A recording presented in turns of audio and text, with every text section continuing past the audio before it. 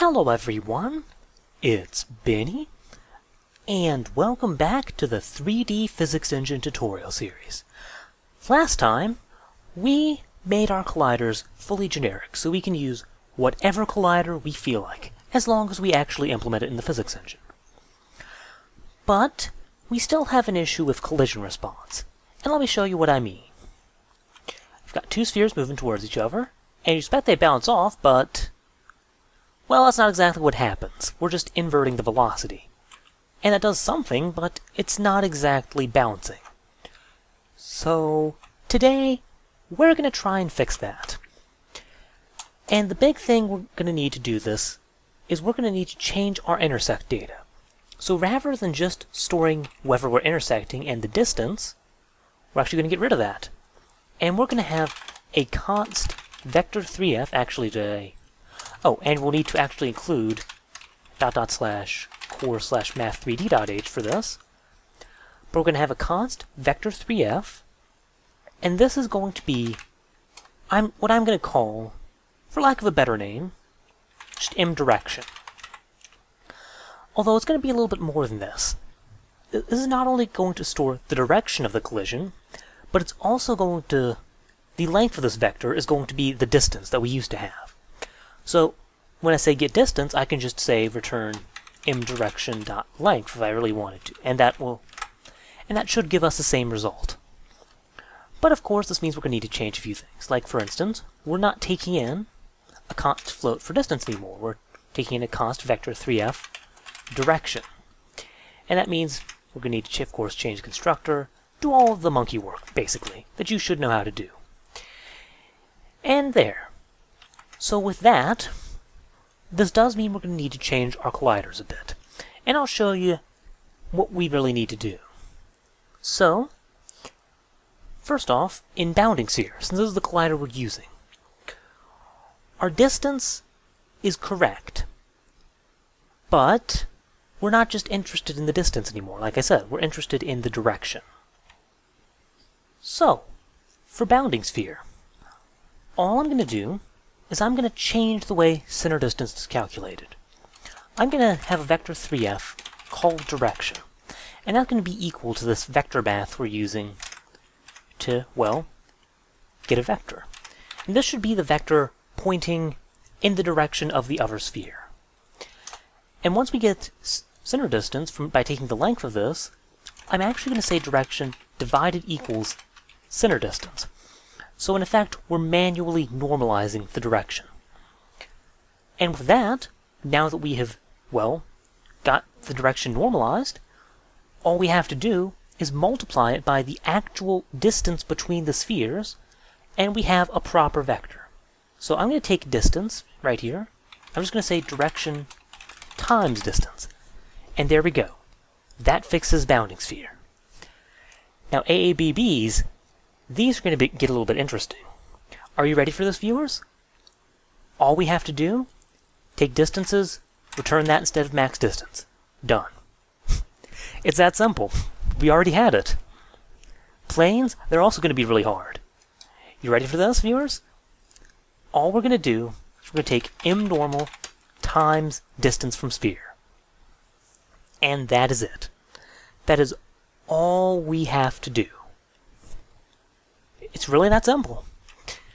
So with that should have updated all our colliders, and I should be able to build, and probably get a few errors from our unit tests, because, well, I've changed a few things.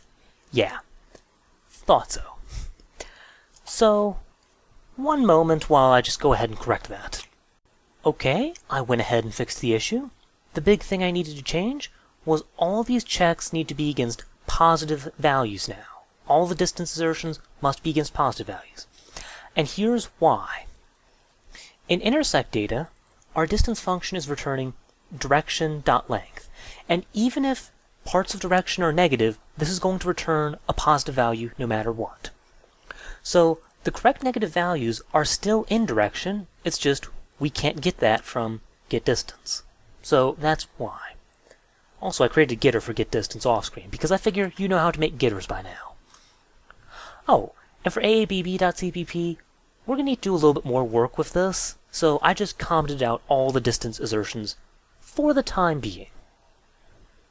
Now, what we can do now that we have this direction vector is in the physics engine, we can implement a more appropriate intersection check. And also at this point, I'd build and run just to make sure everything's working for you. And, okay. But yeah. Anyways, now that we've done all that, we can do a proper bounce here. So I'm going to have a vector 3f that I'm going to call direction. And that equals intersect data dot, guess what? Get direction. And I'm actually going to normalize it. I don't care about the distance in this case, I just care about the direction. For now. And rather than setting my velocity to my objects.getVelocity times -1, rather than just inverting it, I'm actually going to reflect. I'm going to say it reflects based on the collision direction. And now because of the way this works, I'm actually going to have to cast it to a vector 3f like this. But other than that, it should work just fine. So the velocity is reflecting based on the direction. Pretty simple. And I'll do the same thing for objects of j. And this will almost work. See if you can spot what's wrong with this. So I'm going to build and run. See them move towards each other. And this one bounced properly, but, well, this one bounced sort of in the opposite direction you expected. And that's because of the way we're constructing the intersect data. We're doing objects of I intersect objects of j.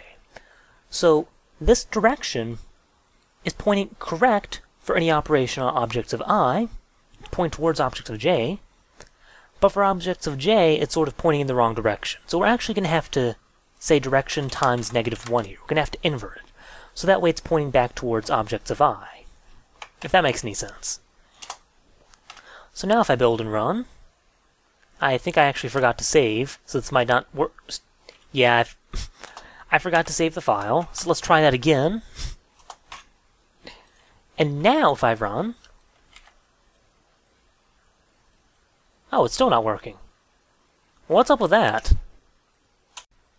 Okay, and I've realized that I was being a little bit of a nincompoop. No, you cannot invert a reflection just by inverting the normal. Well, what I've done here is I've taken the direction and reflected it against object I's velocity. And object I's velocity was normalized when I did this. And then I'm reflecting object of I with that other direction that I generate from that. And what this is essentially doing is it is flipping the normal around the direction the object is going, and then reflecting the object based on that. And technically, I believe this works, but I'm also pretty sure there's a trick to this that's a lot simpler to invert the direction. So if you know of that, let me know, because for some reason I can't think of it right now. And save and then build and run.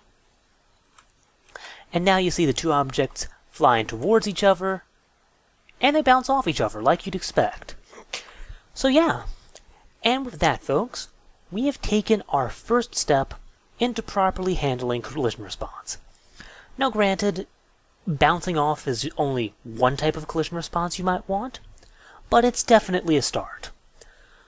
So, hope you enjoyed, hope you learned, and I'll see you in the next video, where we'll start working on, again, just making things a little bit more general. Thank you. See you then.